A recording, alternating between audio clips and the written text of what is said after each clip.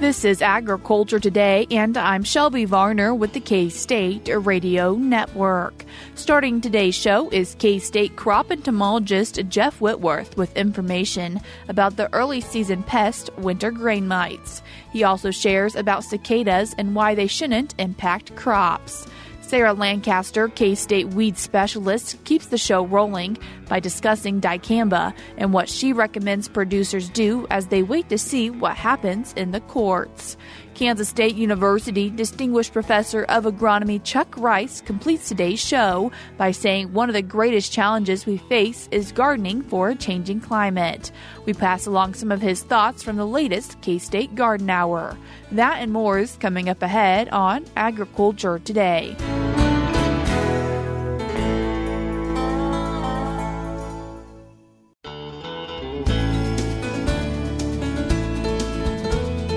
You're tuned in to Agriculture Today, and we start our Thursday show discussing early season pests. And then to talk about it, we're joined by K-State crop entomologist Jeff Whitworth. Jeff, thanks for joining us today. Oh, sure. My pleasure. Anytime. Jeff, today discussing winter grain mites. And first, can you give us a little bit of background information about them? You know, it seems early in the year, but every year is a little bit different weather-wise, especially in Kansas.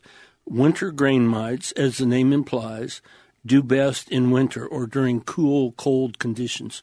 So just a brief history about the winter grain mites. We haven't had big problems in recent years, but every year we have a few here and there. The thing about winter grain mites, they come around. They're the last pest we have in wheat in the fall, and generally the first one we have in wheat going into the spring. Because as the name implies, they like cool weather. Anytime the temperature's, between 35 and 50 degrees, winter grain mites are active. Now, again, once it gets below 30, 25, something like that, they start laying eggs, and they lay eggs in the fall. That's where they are right now. They're in the egg stage for the most part. The winter grain mites are more troublesome in no-till or minimum-till fields because the mites do better in the residue in the, on the soil. That's where they prefer to lay eggs, so the eggs seem to do better in residue in the soil or, at least loose sandy soil also. So last fall, November, early December, the mite population dwindled and they started laying eggs. The eggs are right now in the soil, they're in the residue. They will soon start hatching, and that's what everybody's concerned about because as long as the wheat is in dormancy, there's nothing to worry about. And whether it's, I get the calls about wheat and alfalfa, as long as they're still in dormancy, it doesn't matter. The pest feeding is not going to bother it. So make sure it has broken dormancy before you even think about trying to treat them. But anyway, winter grain mites are in the egg stage right now. They will start hatching generally mid to late February, early March. Again, it depends on the weather. The winter grain mite is very tiny. You can see it without magnification. But it's not easily seen without magnification. They feed at night or on cloudy days. So if the sun's out, they're going to drop off the plant or they're going to crawl down the plant. They're going to get into the residue or they're going to get into the loose soil around the plant. And that's where they're going to spend the day. If the temperatures don't drop much below 30 degrees at night, they will feed at night. If it's below that, they won't do any feeding. As I said, they're very small. They suck the juice out of the plant, cell by cell. So the mites, as they crawl up the plant, they get up to the leaves. Generally, the newer, more succulent, more tender leaves, that's where the moisture is. They will, start sucking the juice out of individual cells. If there are enough mites and they've fed it long enough, they might turn the plants kind of a silvery color. So if you do have a winter grain mite infestation, a substantial infestation, if you drive out in your field, you can see the difference between where the mites are feeding on the wheat versus where they aren't feeding. Generally, the fields that are minimum till are worse. Not always, because a lot of times they get in brome. They'll get in the other grasses too. So if you have brome waterways or brome fields adjacent to it, they can be moving in from that area also. Remember, they're moving into the wheat because the wheat's probably going to be the first thing that breaks dormancy for them to feed on. They're looking for that substance inside those cells. So, like I said, if you have continuous wheat fields, you're probably going to have more of a problem than if you change it out every year. But the winter grain mites, they'll start feeding. They won't produce any more than they're already there based upon the egg count. As the nymphs get larger, they feed more, so they'll start taking the juice out of more cells. When it's most evident is when it's dry. Under dry conditions, wintergreen mites can cause concern. Whether they actually cause a yield reduction or not, we don't have a lot of data to that effect. We have a lot of data showing that you can control wintergreen mites. We have some data to show that once the wintergreen mites start feeding, if you get a substantial rain or big snow or sleet storm or anything, remember, we're talking late winter, early spring, right? That will pretty much clean the wintergreen mites off your wheat, so you won't have a problem. So keep that in mind. What they're going to cause concern on is wheat that is struggling for moisture because they're competing for the moisture for the plant. So in wheat that's, drought affected, which we have some around the state still. I know we had good rains in the fall and snow going into it. We've had some this winter. It's doing a lot better, but we still have some areas that are relatively dry. And if we don't get more moisture between now and, mid-March, whenever the wheat breaks dormancy and the wintergreen mites are out actively feeding, that's when we could get a lot of concern, at least, about wintergreen mite feeding. The guys are out looking at their wheat. They don't like to see it go, what they always say, it's going backwards. It's not growing like the non-infested wheat does just because the mites are out there competing for the moisture. So it can be a real problem. However, like I said, we've sprayed it in years past. Most of the time when we put out an insecticide trial or a miticide trial, we'll get a rain. So the rain washes them off. The insecticides or the miticides, they work well. They'll control the wintergreen mites, but it's whether they're actually going to go ahead and cause yield reduction is the question. What is that threshold for treating wintergreen mites? If you do decide to treat, I have a hard time recommending treating for wintergreen mites. Again, if it's a dry spring, dry winter in your area, it's relatively warm, the plants are struggling, and you go out and you have maybe 1,000 mites per row foot, you think that sounds like a lot, right? They're really tiny. Or if you got, 50 to 100 per leaf on the plants, again, you're not going to see them during the day. If you go out during the day to sample, they're going to fall off the plant or they're going to crawl down the plant, so you're going to have to look in the soil. If you're out looking, go out at night. If you want to sample the plant itself, wear a little headlamp. You'll be surprised, not pleasantly, about how many mites are actually on the plants. Sometimes we've gone out to look and the plants just look furry with the little mites. These wintergreen mites have a dark body, black, dark brown body with very distinctive orange, red legs. Two front legs are a little bit longer, but that's hard to tell just without magnification. They also have a little red anal pore or a little red spot on the top of their abdomen, so they're very distinctive. And are there any other early season pests that maybe producers might want to keep an eye out for right now? Right now, army cutworms. I've gotten some calls about army cutworms. Going into the fall, I got calls about army cutworms. To me, the army cutworm is a really neat insect because they over summer in the Rocky Mountains, and then they fly back here last fall, to lay eggs. The reason I've gotten quite a few calls, I think, already this year is because if you'll recall, last year in 2023, around Memorial Weekend, we were getting a lot of calls, and there were a lot of problems with what they call miller moths. The miller moth is the adult stage of the army cutworm. Usually in Kansas, the adult stage is right around Memorial Weekend. You can pretty well count on it 1 week either way based upon the temperature of Memorial Weekend, and then they all head west, and they over summer up in the mountains, and then in August, early September, they all fly back, and they lay eggs as they come, and they get back to Kansas to about, maybe 75 highway 75 to around Topeka, or maybe, about to Manhattan, and they no more eggs. But they'll lay eggs in wheat and alfalfa in the fall because those are the two crops that are out there in the fall. So that's something that's we're going to see more and more of in the next month or two, more feeding in alfalfa and wheat if you have an army cutworm infestation. Real quick, wanting to touch on cicadas, not really something that ag producers should be worrying about? Cicadas, yeah, I've gotten a couple of calls about cicadas. Cicadas, in my opinion, are really kind of neat. A lot of times they're called locusts, which is not what they are. Locust is actually a migratory grasshopper. I don't know where that name came from. But these are cicadas, are the little insects that make that buzzing noise in the summer. They climb up trees, and you'll see the cast skin on the tree, which the kids like. But apparently this year, 2024, there are 2 broods that are supposed to emerge right around the same time, the 13-year and the 17-year periodical cicada. Now, there are many different broods of cicadas around the country, and it depends on where you are exactly as to which brood you're going to have emerge and how many of them. I think maybe the majority or larger brood emergence is going to occur a little bit south of us, a little bit east of us. They really don't cause a problem in agriculture because those adults crawl up a tree. They will insert the eggs into a little limb of a tree. They can sometimes cause a problem in small limbs on fruit trees or something, but for the most part, they lay their eggs. As the eggs hatch, the nymphs drop down to the ground, crawl into the soil, and start feeding on roots of some sort of a tree or a shrub or something.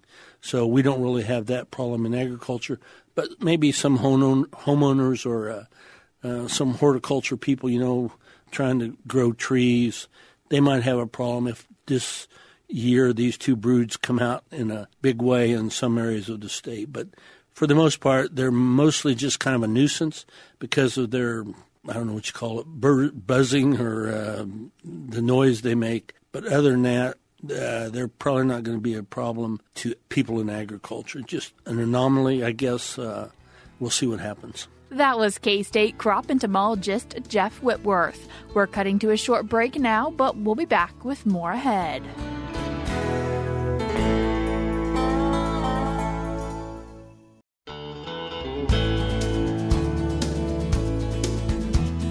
You're tuned in to Agriculture Today, and we continue our Thursday show discussing dicamba. And to talk about it, we're joined by K-State weed specialist Sarah Lancaster. Sarah, thanks for joining us today. Thanks for having me on, Shelby. Sarah, dicamba has been in the news quite a bit this past weekend. Why is that? So in the middle of last week, Shelby, the U.S. District Court in Arizona issued a ruling that said the EPA violated some requirements of FIFRA. So FIFRA is the act that dates back to the 1940s that allows the federal government to register pesticides. So that's the really bad news.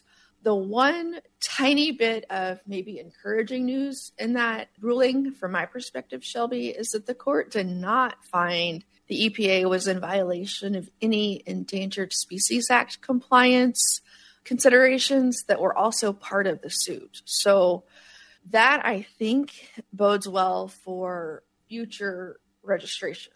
So if there is a little bit of good news there, I think that is it. So what does this news mean for our ag producers? Yeah, so basically what that means from a weed management perspective, Shelby, is that today, on February 13th, while we're sitting here talking, that we do not have legal labels for XtendiMax, Ingenia, or Tavium. It's sort of like those labels just don't exist right now. So we know that there's some different ways the EPA could respond.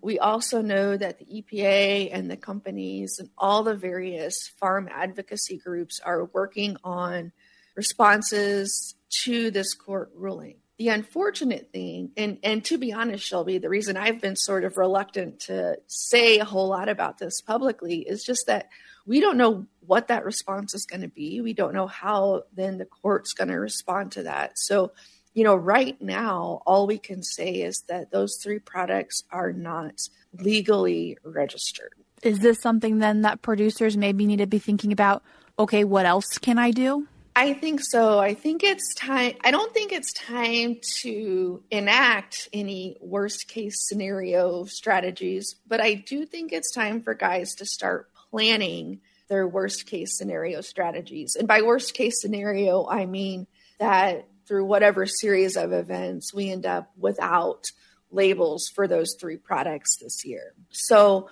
some things they could do, right? Maybe from achieving the best weed control possible scenario, it might be thinking about if they have the flexibility with their suppliers to switch into a different soybean production system, a different herbicide-resistant trait package in their soybeans. And so Enlist is obviously the one that's going to come to mind first there. But if farmers don't have that option, again, I'm not saying it's time to pull the trigger and send those beans right back.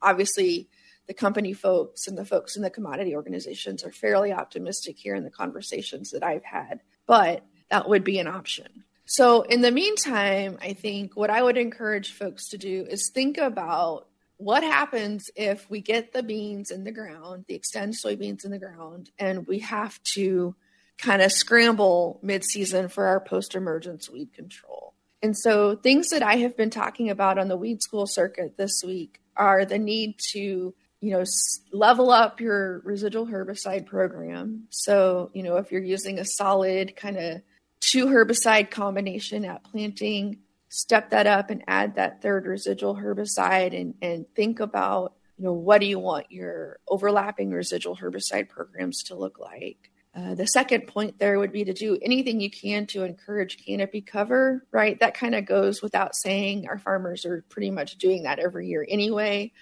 And then as we think about herbicide options, we've got a couple of things going on here. We've got Extend soybeans that are still on the market, and then we have Extend Flex soybeans, right? So it's important that folks are aware of the distinction between those two types of dicamba-tolerant soybeans.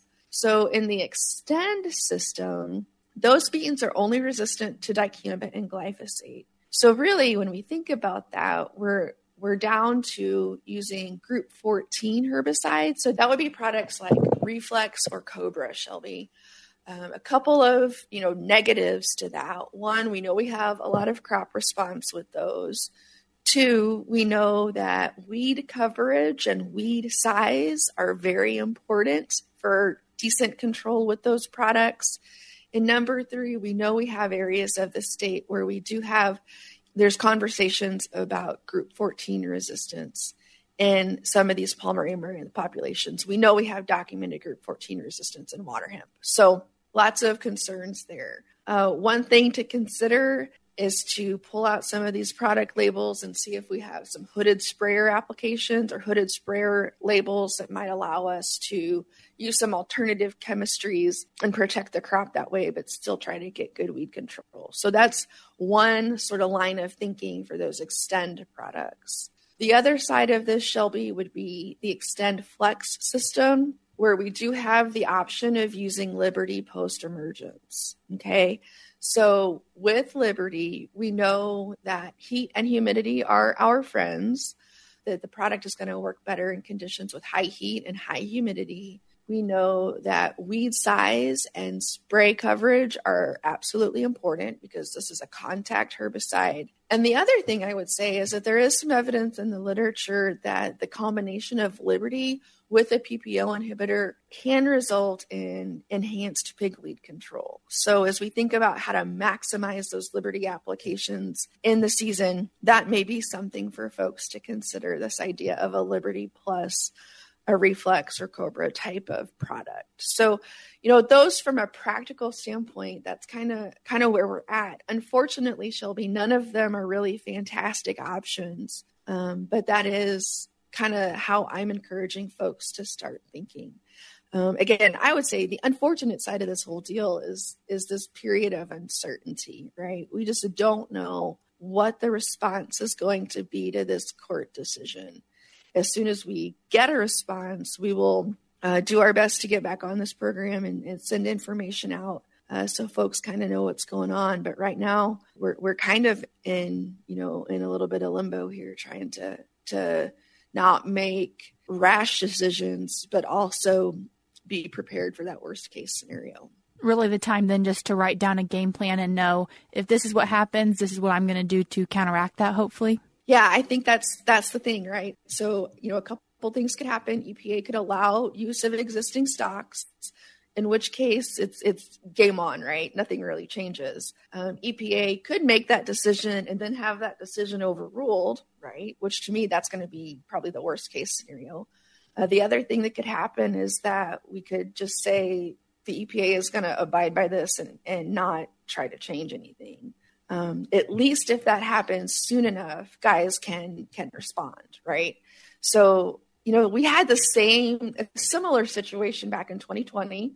The courts issued a vacatur of the labels of these products. And that whole decision, I was trying to make sense out of the legal documents around this case, Shelby. And what I got out of it is that 2020 decision is really, and the EPA's response to that is really playing into this decision as well. So it's kind of like the saga just keeps dragging out for our farmers. But we've had this before, and that ruling came down like the first week in June, right? So guys were locked in 100%. That is the worst case scenario. In this case, would we have rather had this news in, October, November, December? Absolutely. But we do still have some time to pivot if we need to. So it's definitely not good news for our farmers who are operating in the Extend and Extend Flex systems, but it's the hand we've been dealt, and we're going to do the best we can to get through it. And just a reminder, this isn't just Kansas producers. This is producers everywhere that are using dicamba, correct? That's right. It's soybean and cotton farmers, really across the entire, soybean and cotton producing regions of the United States that have been affected by this, Shelby. So again, there's lots of voices in this space right now, kind of behind the scenes, trying to get to a resolution. So I just encourage our farmers to sit tight for a little bit, but start making those mental preparations of what they're going to do. Sarah, I appreciate you taking the time to join us today and share with us some perspective for dicamba. Thanks for having me on, Shelby. I appreciate your help in getting information out. That was Kansas State University weed specialist Sarah Lancaster. You can read more on this topic from the Kansas Department of Agriculture as they put out a news release titled Vacated Registration of Dicamba Products Impacts Kansas Agriculture. Their website is agriculture.ks.gov, and I will link that release in today's show notes on agtoday.net. Also, just a reminder that the K-State Research and Extension bookstore is back up and running. You can find the bookstore at bookstore.ksre.ksu.edu. And some publications that we've talked about recently that you might want to go ahead and check out is the Soil Test Interpretations and Fertilizer Recommendations that we talked about with Dorvar Weiss-Diaz. And to find it, you can search MF2586. Also, you might want to take a look at the 2024 Chemical Weed Guide, which we talked about with Sarah Lancaster, and you can find it by searching SRP 1183. I will link both of these in today's show notes. We're cutting to a short break now, but we'll be back with more ahead.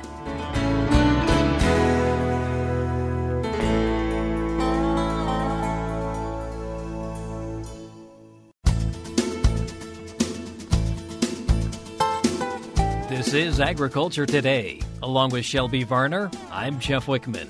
Kansas State University Distinguished Professor of Agronomy Chuck Rice says one of the next greatest challenges facing us is gardening for a changing climate. During the February K-State Garden Hour, Rice discussed the challenges that we face with increasing global temperatures and possible solutions, which he refers to as climate-smart gardening. First of all, we have to understand a little bit about climate change, what it is and what it is not. Since about 1970s or so, there's been a considerable increase in our global temperatures. We're talking about climate, not weather. The difference between climate is that we're looking at longer term patterns. Weather is what happens day to day or week to week. Climate is more on a decades or 10-year time scales. It's interesting. I work in row crop agriculture and native prairies, but a lot of the things I discuss for our large fields, corn, wheat, soybean, cotton, really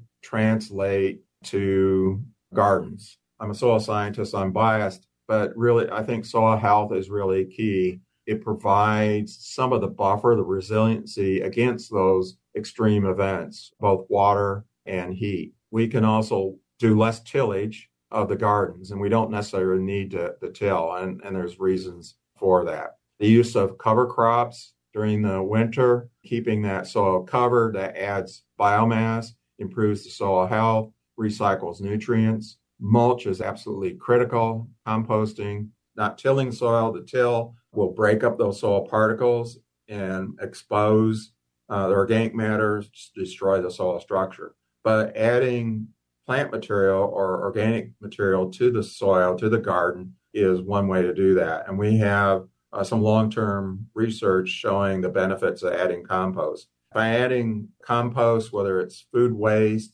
adding manure, again, adding mulch to that soil surface, you can improve the soil structure. And we don't have to till that material in. I got in my own garden flower beds, I have mulch on the surface that suppresses weeds, so I don't have to go out and weed as much, but I'm improving my soil. And it also retains that moisture. I'm preventing that layer of compost or mulch on the surface is reducing evaporation. So now I'm making more effective use of that precipitation or irrigation. The other benefits of mulch is that it cools the soil. So that bare soil surface heats up. That affects microbial activity, but also hampers the roots. Putting the compost on the surface, you don't have to till it in. Use that organic layer to create the benefits of water savings. Plant selection, looking at one way to make more effective use of the water, more heat tolerance, is perennials. Perennials have developed a deep root system, diversity of roots going down deep. Not only is it capturing water and extracting water from deeper in the soil during those dry periods, but it's also recycling nutrients, pulling nutrients that have moved down the soil deep in the profile and moving up near the soil surface. So whether it's cultivated annual plants that might have deep root systems, but particularly native plants have evolved with those root systems. Looking at annuals, we need to select cultivars that are more heat tolerant, drought tolerant. Plant diversity and rotation, having multiple plants in there so it harbors beneficial plants, pollinators, but also insects that will feed on some of the negative pests that affect plant growth. And so having that diversity is really important to support the beneficial plants as well. Watering, don't water the atmosphere. It's better to use drip irrigation to get it onto the soil surface, into the soil, rather than atmosphere. Sprinkler irrigation depends on the sprinkler, but a lot of it's going to be evaporated, so it's less efficient. That's Kansas State University Distinguished Professor of Agronomy Chuck Rice, who specializes in soil microbiology, carbon cycling, and climate change. He was the featured speaker for February's K-State Garden Hour. To view the full webinar, search for K-State Garden Hour. For more information on best practices for gardening, contact your local extension office. And that'll do it for this edition of Agriculture Today. For Shelby Varner, I'm Jeff Whitworth. This is the K-State Radio Network.